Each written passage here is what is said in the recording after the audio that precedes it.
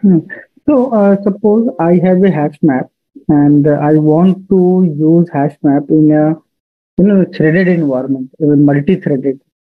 So, what no, other version of hash map we can use? For the multi-thread application, when we are going to use a hash map, if any changes in that hash map, it will leads to concurrent modification exception. So to overcome that problem, to use concurrent hash map instead of hash map, so it will leads whatever the changes when we are running that in the while running of that application, that modifications, it will allow that concurrent hash map, and it will not throw any concurrent modification exception while executing that flow. Hmm. Okay, okay, okay. What is synchronized hash map? Synchronized hash map means whenever two or more threads trying to accessing that resource or trying to update that resource, like it is saying multiple threads having access to that resource. At that time, synchronized will occurs. One by one thread will access that resource, and then next thread will come and access and modify that resource. So like that, it is not creating any deadlock situation while using that synchronized case. Mm-hmm. Okay, okay. Yeah. Okay. Suppose you are working on a Java application and you are getting out of memory error. Yeah, at that time, we need to increase the heap size of Java. We have 512 512 MB 512 in that memory, and so we need to increase that heap memory size to 1024. Then it will, if it is not sufficient, then we can increment up to 2048.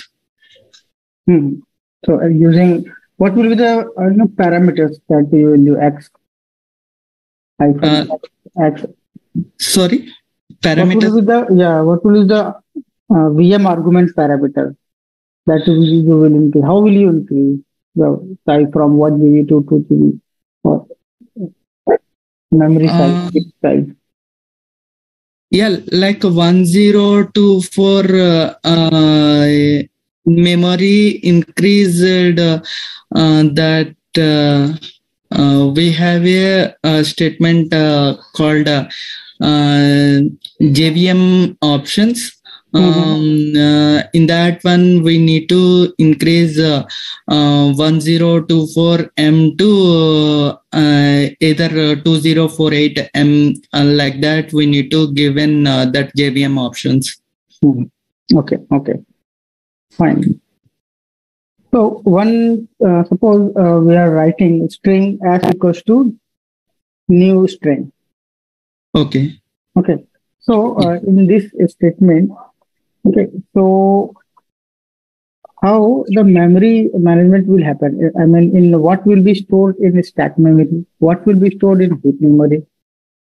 Yeah, whenever we are declaring a string s is equal to some name, name is equal to some value that will store in that heap memory, whereas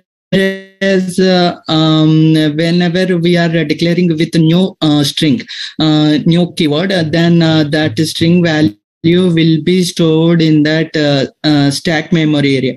But for that, it will pointing to some reference object. Like whenever we are declaring with a new keyword, it will has some hash code value. So that will be pointing to that stack memory area. And when we are trying to like a concatenation of that string value, that value also will pointing to that same reference and in the stack memory area. Okay, fine. So suppose I want to create a thread. Okay. For that, I can use runnable. Yeah. Okay, but runnable has run method. Hello.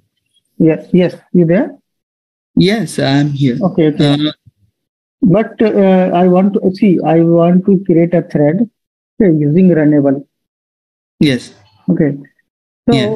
There is a limitation of runnable because it is not returns any value. Like a run method has return type as void. Void, right. So what other options which we have? Like we have implementing with runnable interface. Previously, we are using thread class that will have a start method, and after that, what are the drawbacks in that thread class? So we are implementing it from the runnable interface, and we can also like create a thread from the callable interface. So there we are calling with a void call method. Instead of run method, we can declare that thread from the call method. And call method has a return type feature object. Sorry, call method?